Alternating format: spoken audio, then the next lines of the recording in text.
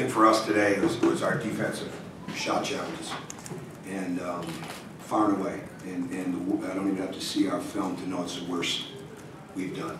And it's the second time this year that we've let our lack of offense affect us on the other end, especially in the first half. I mean, we're right in the game. I never even had one. I wasn't even fearful at all, and I knew we'd make shots in the second half. You look, they made 7 of 14. We made 0, and 14 didn't seem like a big margin to me. But I never liked our spirit defending, and really didn't. And it's disappointing. So that's the most important thing. And as I told them, until the end of the game, I never had one guy say, I want that matchup when it came to Martin. We never got him off. He's a straight line driver. We wanted him to change direction. We didn't get that. We wanted to bring him into some traps. We didn't get that. And he started making shots that were bombs that we just, he wasn't the only one. But I think I'm going to be really, really, really disappointed when I look at the film and see the fact that having a hand up is not good enough at this level. Having a hand up in their face and then the rise of the ball is what this level is all about. And it's correctable because we haven't done that. I think that's one of the reasons our defense has been so good, but today we didn't have that. And Jawan never got into the sync. Jawan wasn't cleared to play until this morning because he got injured in practice the other day, and he wasn't himself. OG's being off affected him, especially in the first half, and trying to find his way, and he got better in the second half. But that's no excuse. Those are just things that we dealt with today. But we never got our defense under control, and I mean, the turnovers turned into some points and things like that. I can't even think about that right now because it's just the way we've been guarding is so much better, and they give up open threes. And they made some tough shots. I'm sure we'll look back at it. They did. I'm not taking anything away from them. They played an excellent game, and outside of a couple of things they did, I mean, I felt like we were ready for what they were doing. They got us in the out-of-bounds play at the end, but we didn't. We were standing straight up. So I think I could have got the layup at the end if we're going to stand straight up on that. But that didn't beat us. What beat us is our tenacity with our hands and our communication on ball screens. And they got comfortable. And when a team gets comfortable making shots, that rim looks a lot bigger. They already were a great shooting, great passing team. No doubt about that. And we let it be too easy for them. So that's why I'm not even remotely concerned about coming back, about how close it was. We didn't guard well enough. So I don't have much else to add, but I'll try. I guess, Tom, just to follow up, you said you felt like it's the second time this year that you've let lack of offense, guys have let lack of offense affect them at the other end of the floor. Maybe not. I may be wrong on that. No, I don't know. It affected us in the first half today. I'll rephrase that. It affected us in the first half. That it? Go ahead. Let's go.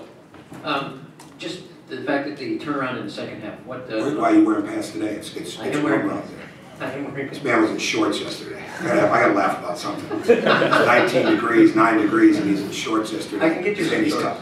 We could have used you today, Pete. I'm not kidding. We could have used you. We put you on Martin today. You can run around outside in shorts and a t-shirt in 9-degree weather. But maybe that's not well. I don't want to do that. I don't want to practice our team. I've got a new coach. So go ahead. The second half comeback. Was it defense that generated, even though I know you're disappointed about the defense? Yeah, I'm sure it was. Yeah, I don't even know, to be honest with you. I have to watch the film. I'm sure it was. We didn't get the game locked down defensively. We let that team be too comfortable in this environment. And they're good enough. You can't let them be comfortable. And we were battle-tested. They were battle-tested. They played a good schedule. We played a good schedule, all that. They got too comfortable shooting the ball. And it opened up things for them. Yeah, we made shots and all that, but we got to guard better than that. So I mean, I don't have a lot of brain power to go beyond that right now until I watch the film. We got to guard better. Tom, what do you emphasize with a guy like Josh coming out of a game like this? It looked like he was forcing some stuff. He wasn't very good. He wasn't very good, but he did the best job on Martin at the end of the game.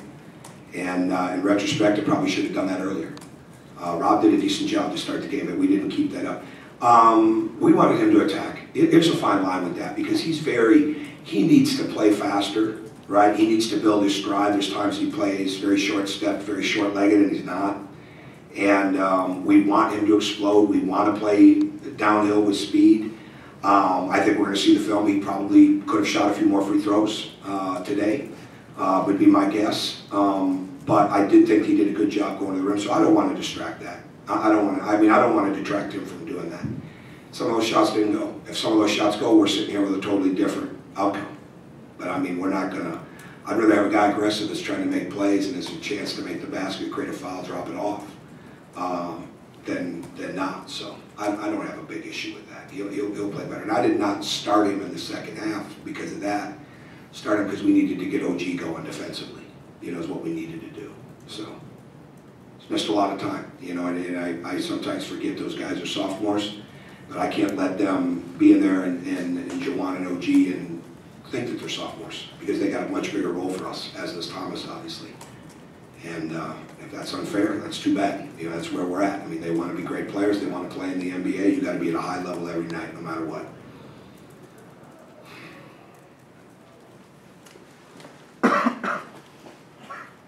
Coach, you mentioned after the Fort Wayne game that you maybe saw coming a poor performance. Bleeding into this one was the preparation kind of. Oh yeah. I thought preparation was fine. Yeah, I don't see that. They had injuries. You know, we've been practicing with Jawan for 3 days. When you've got guys that are 2.5 days, when you've got, it just throws you out of kilter, right? I mean, it's not an excuse. He played like a guy that hadn't practiced the last couple of days. He wasn't his normal confident self, you know, and that, so yeah, we had a good week. There's no issues with that. Discombobulated because of timing and that type of stuff, you know, with the exam times and things, but everybody goes through that. There's no reason for that. They're fine. Anything else? We just didn't guard well enough. I mean, I don't think it's not a, as I told the coaches, there's no magic answer. We got to guard better. I mean, it's just, we got to get our hands up. And I'd like to tell you that it's a lot deeper than that, or that it's a lot more schematically involved than that, or it's a lot more detailed than that. We got to get our hands up, and we got to communicate our switches. And when we've done that, we've beaten some really good teams. And when we haven't, we have an outcome like today. So, anybody else? Thanks.